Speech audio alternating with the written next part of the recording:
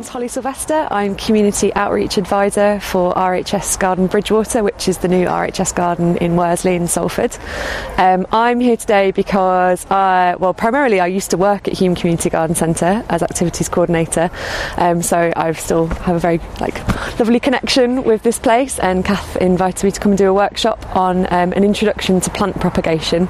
I did deliver a couple of introduction to permaculture courses when I worked here, and I worked with Kath closely on developing the gardens and following permaculture principles.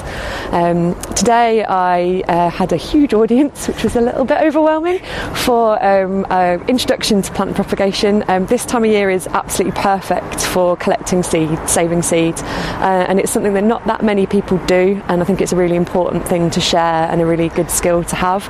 It's totally easy peasy, really simple. Unfortunately, yesterday was very heavy rain, so it weren't not quite the perfect optimum conditions for seed collecting, but ideally on a nice dry, calm day, when the seeds aren't damp or wet, you'd go and collect, and kind of encouraging people to look at what seeds they're buying. So a lot of the F1 hybrids that are sold, you can't collect seeds from them, they won't come true to type, or they might be sterile. They're bred in very controlled conditions in laboratories.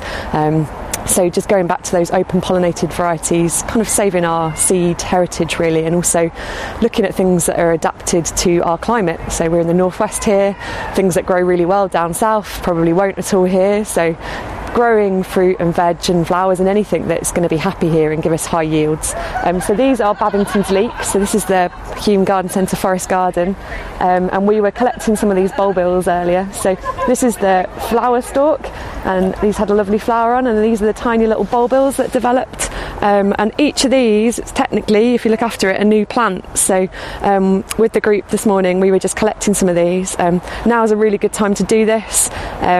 And you can put them straight in the ground, so these will probably just fall and multiply here, but by collecting them you can either pop them up in some compost and keep them in just a slightly sheltered area but outside, and they'll just root in the coming months and get going and grow in spring, or you can just pop them straight in the ground in your garden. And there's lots of opportunities in the garden centre here. We were collecting calendula seeds, and we were looking at the American hawthorn as well, and having a nibble on the fruit and getting some of the seeds out the centre of that.